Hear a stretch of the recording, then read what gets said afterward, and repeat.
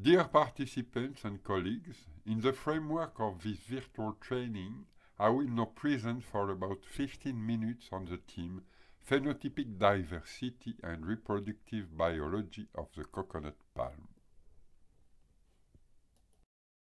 After showing and celebrating the amazing diversity of coconut varieties, we will explain the coconut reproductive biology and its consequences.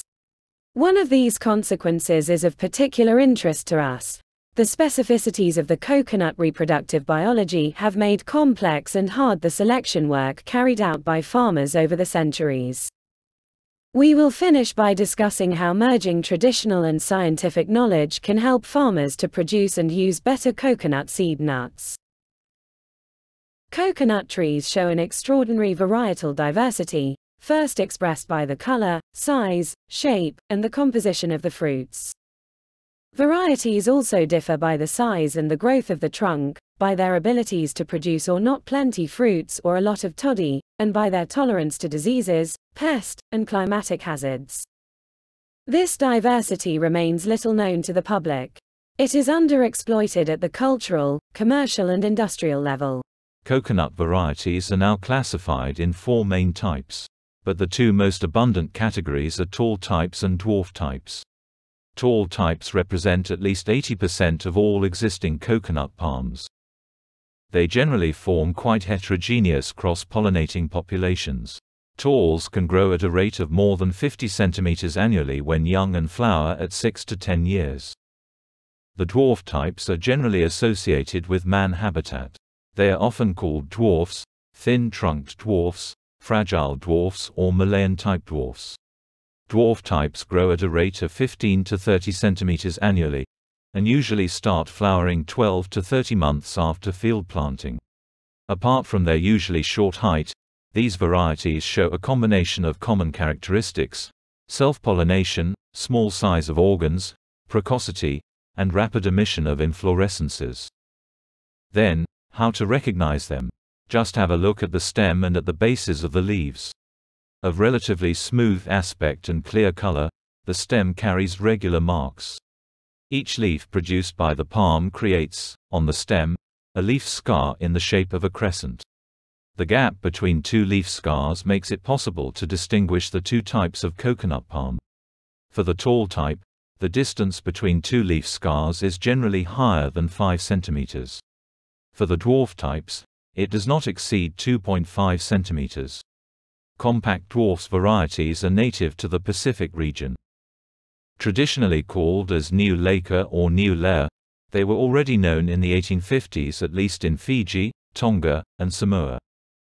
Compact dwarf varieties are also available in Hawaii and are generally called Samoan dwarfs. Except for the very short internodes, which reduce trunk height and produce a dense leaf canopy, many other characteristics resemble those of tall varieties. Compact dwarfs and their hybrids are probably one of the best possible future for coconut agriculture. Palms are small in size, less sensitive to cyclones and damages caused by Oryctes beetles than many other varieties. In 2023, a modification of the international nomenclature was proposed to define a particular coding for the international names and abbreviation of compact dwarf types. The coconut palm is very sensitive to environmental variations. To illustrate this subject, I will take 2 examples. The first is that of the Madang brown dwarf in Papua New Guinea. The Madang brown dwarf is autogamous and genetically very homogeneous. In Papua it produces rather large fruits, of good composition, and with round nuts. We have introduced it into the Ivory Coast collection. Curiously, in Africa, it began to produce many small, elongated fruits of less good composition. In Ivory Coast, this collection plot was planted on quaternary sands. These coconut trees were planted with care, using the nursery plastic bag technique. They received abundant but standard manure. However, this plot had been cultivated in the traditional way with cassava, which had gradually exhausted the soil. A drought occurred about 2 years after planting. Then the coconut trees never recovered. Then, even with abundant manure, they continued to produce many fruits, but these fruits were small and of poor composition. Finally, from the Ivory Coast Genebank, we sent the Madang brown back to Vanuatu, where it was planted on rich volcanic soils. In Vanuatu, we then observed an even better fruit composition than in Papua. Yet it is the same genotype, planted in different environmental conditions. The coconut tree can often be compared to a human being. Imagine that a child is brought up in poor conditions, that for 10 years, his food is insufficient and generates many deficiencies and developmental delays. Even if the situation then improves, the child will have accumulated negative characteristics of growth and development that abundant food can never erase. It is the same for the coconut tree. A proverb says, "Take care of your coconut tree for 5 years, it will take care of you for the rest of your life."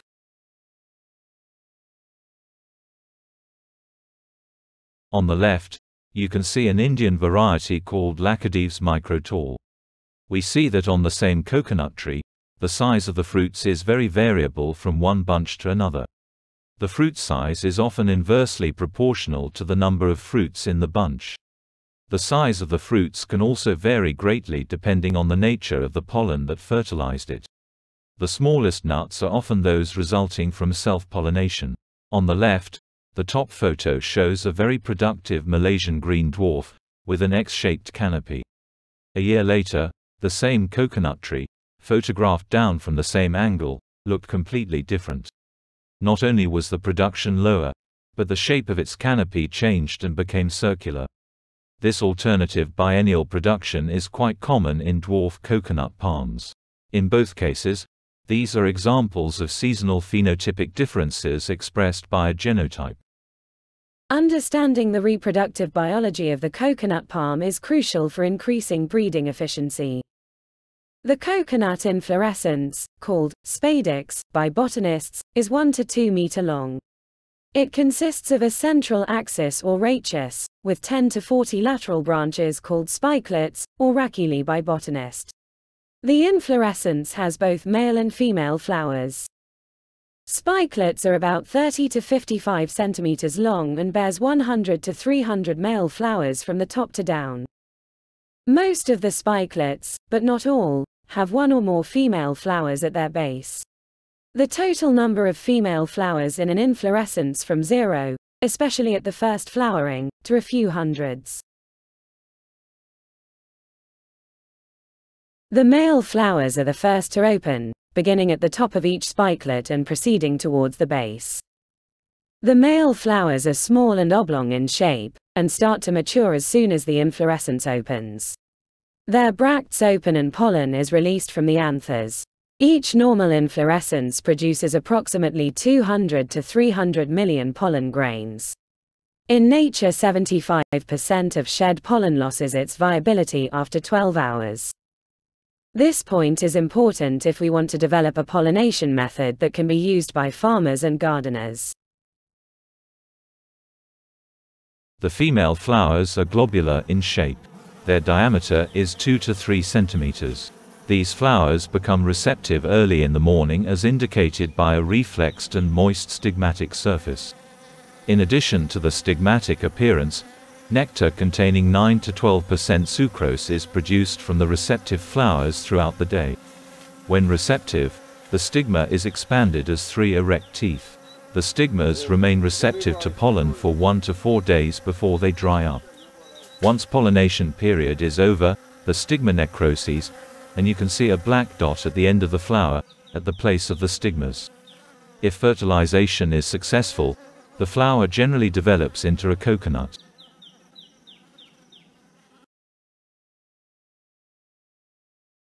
A variety is a distinct, often intentionally bred subset of a species that will behave uniformly and predictably when grown in an environment to which it is adapted. Widest sense includes cultivar, ecotype, landrace, etc. Cultivar is a cultivated variety. Genotype means the hereditary constitution of an individual. Phenotype means the appearance of an organism with respect to a particular character or group of characters, physical, biochemical, or physiological, as a result of the interaction of its genotype and its environment. Inflorescence is the part of the plant that bears the flowers. including all its bracts, branches, and flowers, but excluding unmodified leaves. Coconut inflorescences have both male and female flowers. Although both wind and insects bring about pollination, insect pollination is more predominant. During the first 6 weeks from pollination, up to 70% of flowers fall off. At harvest time or after 11 to 12 months from fertilization, an average fruit set of 30% or less is common. Installing honeybee colonies in coconut plantations and seed gardens for enhancing pollination and fruit set is beneficial. In French Polynesia, several farmers said that if the plantation is well maintained, the presence of hives for bees increases the harvest by 15 to 30%. So, each coconut palm is bisexual, and produces with both female and male flowers. It can therefore pollinate itself. Most dwarf-type coconut palms reproduce in that way. In tall-type coconut palms, the pollination mechanisms are more complicated.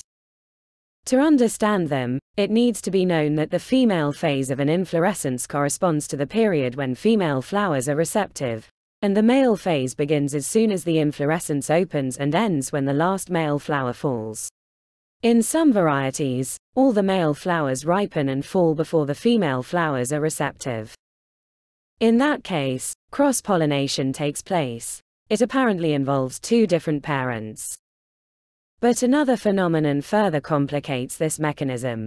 It is also possible for pollination to take place between 2 successive inflorescences on the same palm. The female phase of a given inflorescence may partially coincide with the male phase of the following inflorescence. The coconut palm is therefore a species in which different reproduction options exist side by side. Most coconut growers have the practical experience of harvesting seed nuts on a coconut palm selected for a specific purpose, such as high yield, sweet coconut water, or sweet husk, and get different characteristics on the progeny. But most of them do not know why. In 2018, during the surveys for preparing the varietal catalogue of French Polynesia, I traveled to around 15 islands and atolls. I have been working on the coconut tree for more than 30 years. However, it was only when I visited Aratika Atoll in the Tuamotus that I understood how difficult and thankless the selection work carried out by the farmers was, with a low success rate. In 2023, no scientist has yet published on this subject. In Aratika, a coconut palm with soft and sweet husk, called kaipoa, was reputed to be medicinal. The husk is whitish when mature. Its owner wanted to multiply it. He collected 12 seeds from this coconut tree and planted them. He waited 10 years to see the result. Of the 12 coconut palms planted, only one of these progenies reproduced the special characteristics of its parent. Only one of the descendants produced soft and sweet coconuts. Among the traditional knowledge, Polynesians classify coconut and coconuts palms as female and male according to 4 distinct classification systems. One female, male descriptive grouping is linked to the shape of the fruits. 2 more groupings are linked to the way of fruits germinate, and the last one is linked to the general aspect of the palm. Females are always preferred to males as planting material. Now, what is the challenge for coconut farmers and gardeners? In our opinion, farmers should appropriate the scientific knowledge on coconut reproductive biology. The breeding carried out by the farmers is often not very effective, because they do not control the reproduction of their coconut trees. When they harvest a seed nut, they know the mother of this seed nut, but they do not know who its father is. Scientists use a reliable method of controlled pollination, but this method is very expensive, difficult to implement, and gives a low yield. During training sessions held in 2023 in Papua New Guinea and Fiji, we started to create and test simpler methods of controlled pollination that can be easily used by farmers. These methods are based on bagging individually female flowers, or bagging whole emasculated inflorescences. We will try to test these methods also in Hawaii. Dear participants and colleagues, thank you for listening.